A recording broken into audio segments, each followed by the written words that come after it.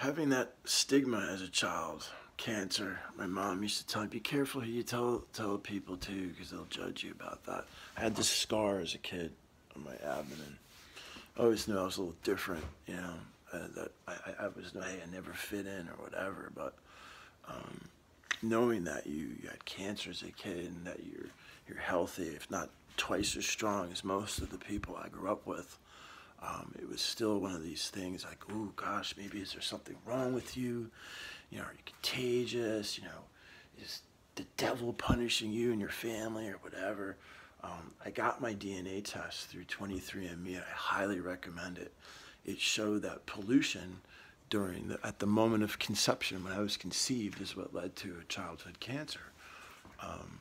So if you're out there and you're ever wondering, hey, if Ollie's capable of having kids, I'm totally fertile. I'm totally capable of having children, and I would love to have a family and children someday.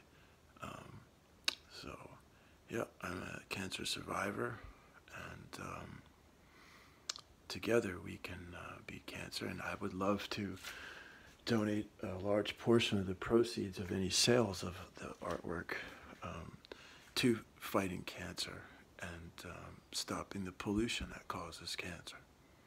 So please subscribe to my YouTube channel. Like one of my goofy videos. I hope they go viral. Just trying to make you laugh, folks. Life is too short to be fussing and fighting. And we got to do the best we can to take care of our loved ones and our family, even if they're mentally ill and have caused a lot of pain for people without even realizing it. Okay?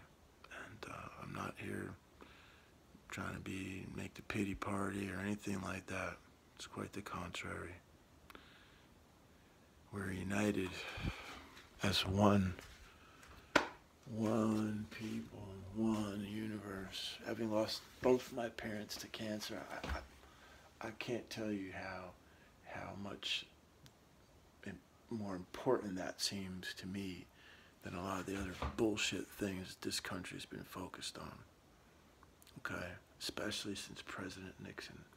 Now, Nixon, he did one good thing about funding cancer, but this bullshit with this war on drugs and all this nonsense and shit, it's just got to end, you know? We need compassion and love and hugs for people who have problems. People become addicted to drugs, not because they don't have any willpower, because the drugs take control of themselves, because there's something inside themselves that they haven't reconciled, that they need to replace with some kind of substance. Okay?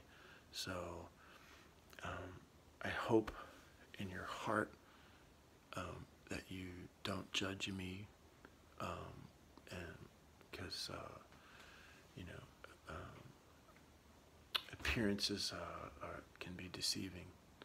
And just like the scar on my belly, it doesn't mean anything other than just a scar if you didn't know me.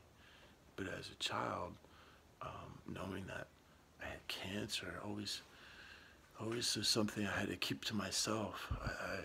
My mom used to tell me, don't tell people that, you know, they'll judge you or think you're weird or different or something's wrong with you. So,